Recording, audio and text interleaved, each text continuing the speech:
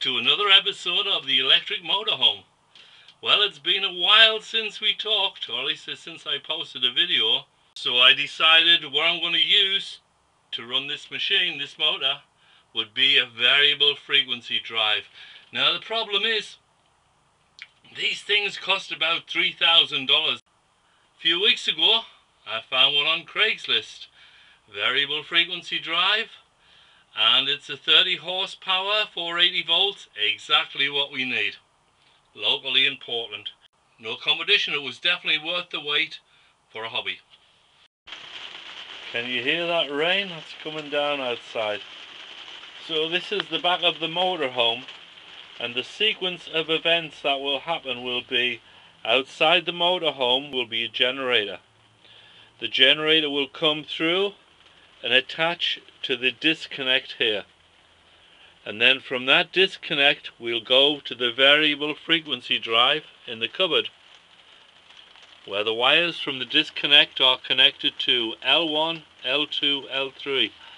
Now then, on the other conduit from terminals T1, T2, T3, they will go down the conduit to the front of the motorhome to this disconnect here.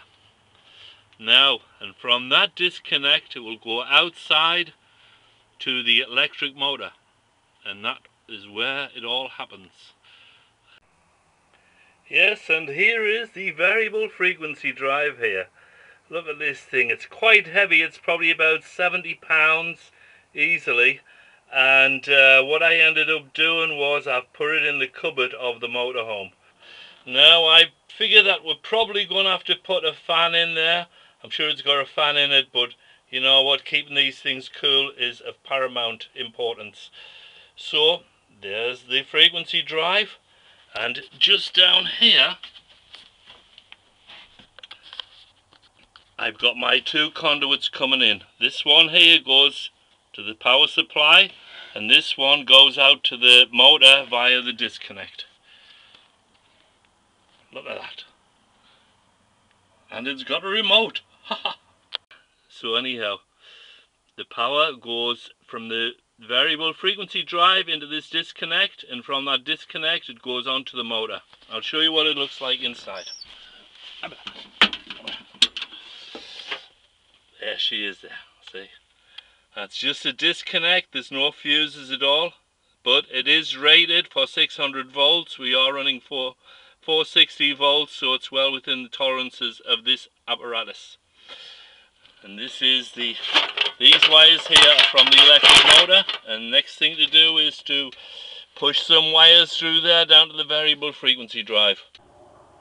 Okay, now, and so on the other side of this firewall is the disconnect, and from the disconnect comes this conduit with 4 number 6 wires, and that goes into the electric motor.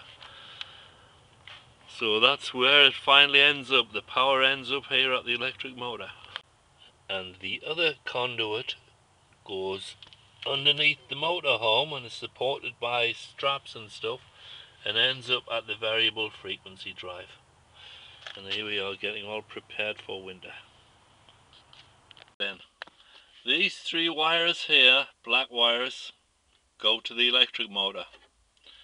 They come and terminate here on top of the disconnect switch itself. When that switch is closed, these wires are then connected to these 3 wires here. 1, a 2 and a 3, right? And this size of wire is number 6 THHN. Even though the current will be something like 33 amps running through this, you've got to allow for, you know, startup current and all this kind of stuff. So it's better to err on the side of safety than to make your wires too small. And then looking down here, these 3 wires go onto the variable frequency drive into this conduit here. This is a flexible conduit I used because it's really easy to install and it's quick. And of course we do have grounding wires, which goes from the electric motor and is grounded to a terminal around about here. There's a terminal that is attached to this can, and then this wire is joined to that wire. So these three terminations, you've got your can, ground, and you've got this green wire here and this green wire here. This green wire comes from the motor, that green wire goes to the variable frequency drive, just to keep everything, you know, safe. Alright, now at the other end of the conduit that comes from the disconnect, we have the three wires here and the ground wire, which I've connected to the ground terminal right here at the back of the variable frequency drive. Now these three wires here are going, as I say, eventually to the motor. So we're going to connect them to terminals T1, T2 and T3. The power from the inverter and the batteries, or the generator, those three phases will connect to L1, L2 and L3. Okay, so now we're just going to connect these guys up. Loosen the screws, and the very important thing is to get your screws nice and tight on that wire, because I've found in my experience most electrical problems come from bad connections. You know, connections being too loose when you start to get the arcing and the sparking, and you know, and the next thing you get heating after arcing and sparking, and then you get fires. Okay, now we've got the three wires here on terminals T1, T2 and T3. Next thing is just to cinch them up, give them a bit nice and tight. Torque to about 103 psi. No, I'm only kidding, just nice and tight. Okay, looking good here. And that's how it's supposed to look. Now, next we take three wires this size, number 6, put them down this conduit and take them to where we're going to have our power being supplied. Because this variable frequency drive is quite heavy, at least 70 pounds, I put it on a sturdy shelf and put a rib underneath it just to give it extra rigidity. So that would take care of the weight, and then to stop the whole thing flipping backwards, I built another ribbed piece up here. You know, just a flat piece of wood, another piece of wood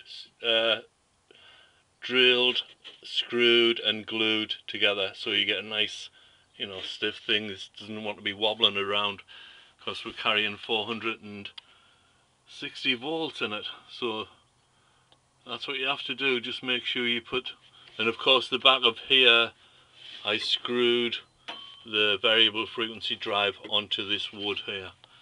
And don't worry about it being a combustible surface, it's not going to get that hot. On this next conduit here, we need to pull wire in like we did here. So what you do, you use one of these things, it's called a nylon fish tape. So that goes down inside the flexible conduit, and it should come out at the other end. And then once you get to the other end, you just attach your wires and pull it on through. Or alternatively, you can use a thing called true tape. We have a second disconnect on the back wall of the motorhome, same size as the disconnect in the front.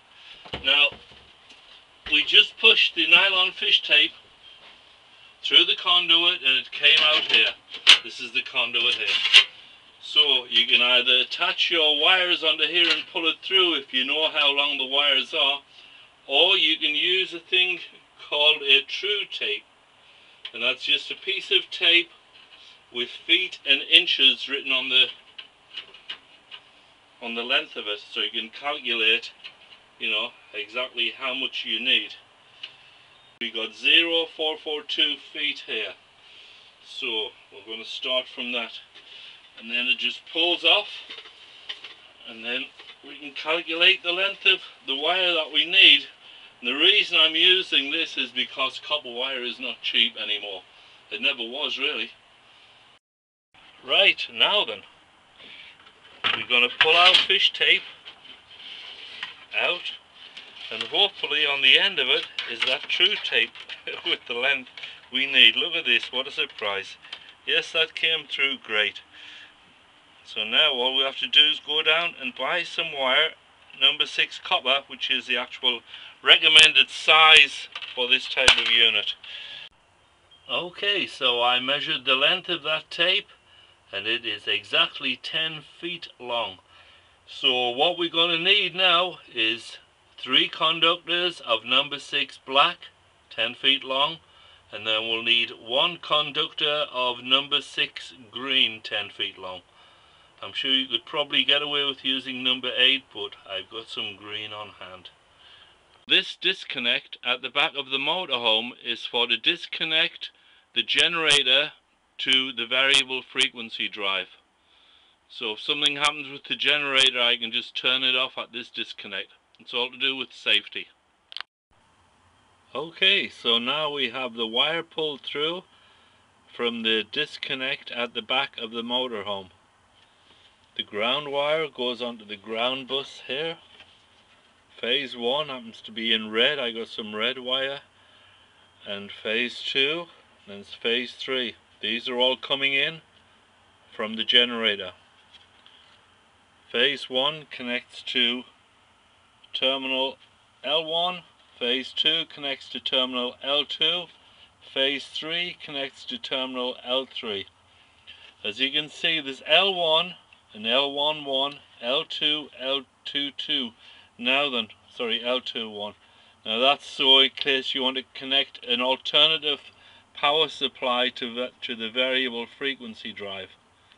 So now we have our wires landed onto the disconnect that goes from the electric generator to the variable frequency drive.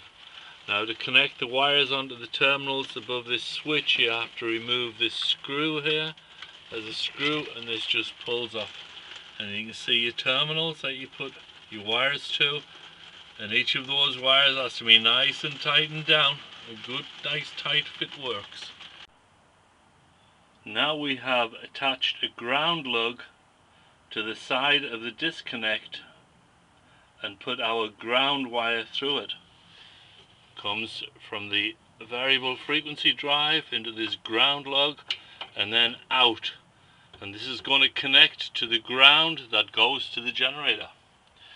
Alright, so till the next episode, hopefully the generator will have arrived from China and everything will be hooked up, and let's see this thing go.